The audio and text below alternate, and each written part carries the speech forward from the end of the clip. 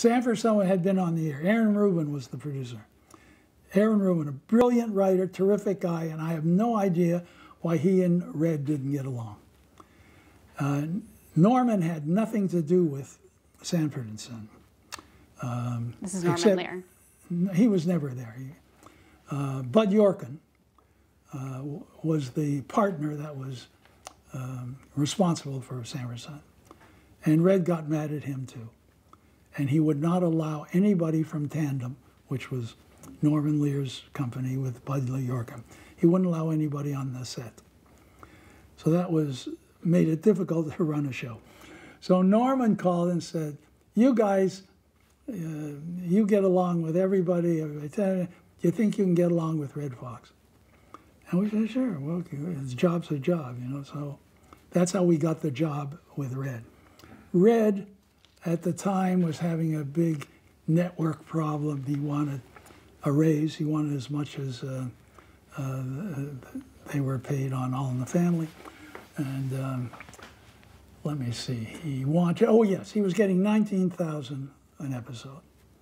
And he wanted $25,000 an episode. And he wanted windows in his dressing room. And he wanted to be paid before every performance. And they said, no, are you kidding me?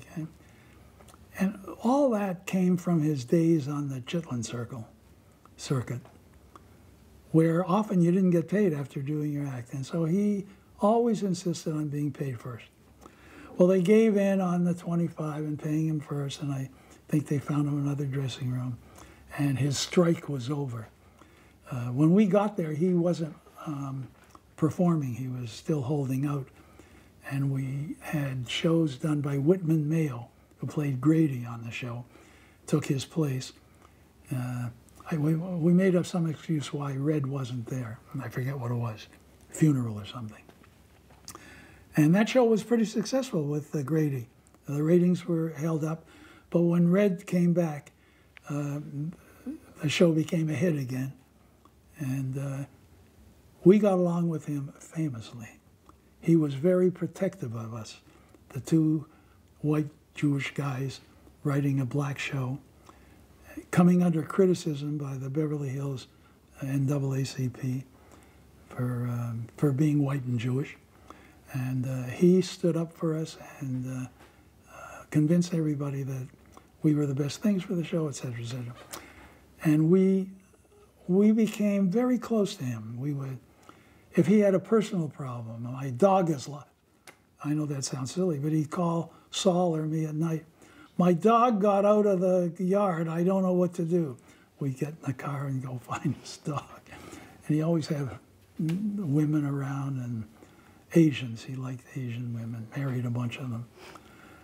But I can't explain how kind and sweet he was. Certainly not the character that everybody thinks of. And he was much younger than everybody thinks. He was only in his 50s, I think, at the time. But the show was terrific. I enjoyed every minute of it. And that's how we got Sanford. And he went to ABC after that.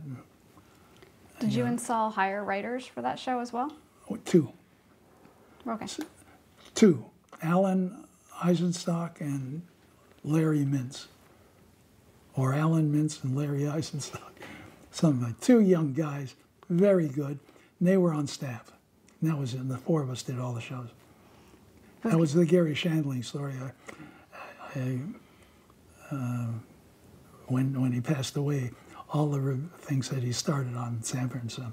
And he did. He came in with a script, and he did a couple of them for us.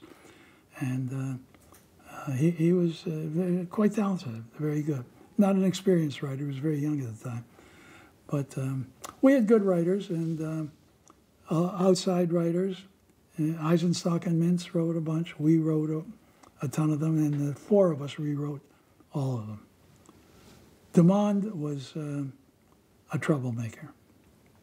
In terms, by that I mean, he enjoyed getting Red upset at little things because he thought that was a big joke.